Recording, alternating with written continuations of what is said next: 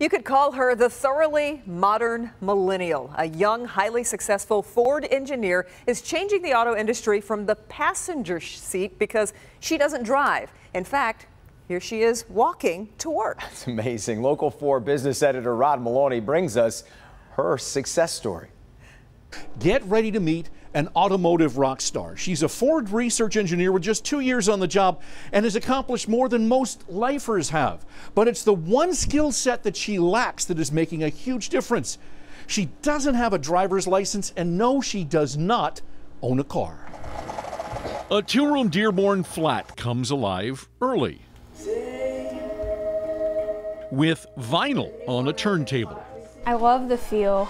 It's just so pure and raw. 23-year-old California-born Tori Shine prefers peanut butter powder on bread for lunch. Her immaculately kept efficiency reflects her passions: cars, her automotive artwork, and a bicycle. But usually, she walks at least a mile to the Ford employee shuttle stop. I usually track my steps in my phone. Her sunrise silhouette this unseasonably warm February morning is not a necessity. It's a choice, and her shuttle ride, a carryover from college mass transit. I've always loved cars, and the idea of driving is fascinating, but I found that my way of getting around was pretty convenient for me. To her, cars aren't transportation as much as works of art. When I was little, I saw one and screamed out the car and scared my mom half to death, but I just was pointing at this car and saying how wonderful it was, and I wanted it. Her mother bought art books teaching how to draw cars and trucks, and she learned obviously very well.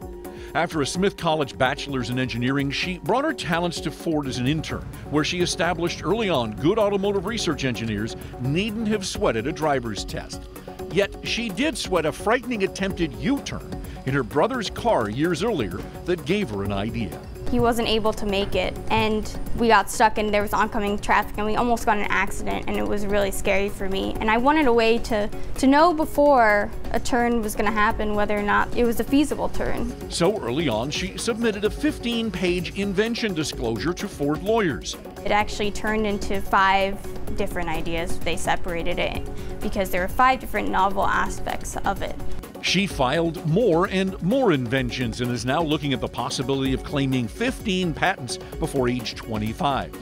Her first uses this little button mock-up, which connects to a phone app to predict U-turn success. I look at a lot of different things from a different perspective, and I think it adds a lot of uniqueness to some of the solutions that I come up with. Here's an attachment for it. Ford wasn't letting her get away. Cynthia Flanagan, her boss, says as it looks to morph from car maker to transportation company, Tori's lack of license simply works at Ford.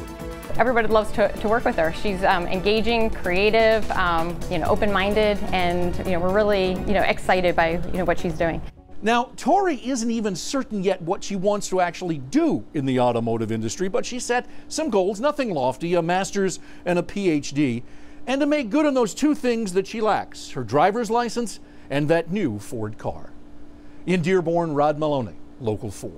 Talk about a rock star. The perspective, we just can't get into her mind anyway because we know how to drive and we've been driving, so you can't erase those memories. You're right. There's so much I like about that story, too. And her mother, for seeing that passion early on and feeding her, showing her books and things. That's a great story. Yeah, I love that. All those patents, too. She is a rock star.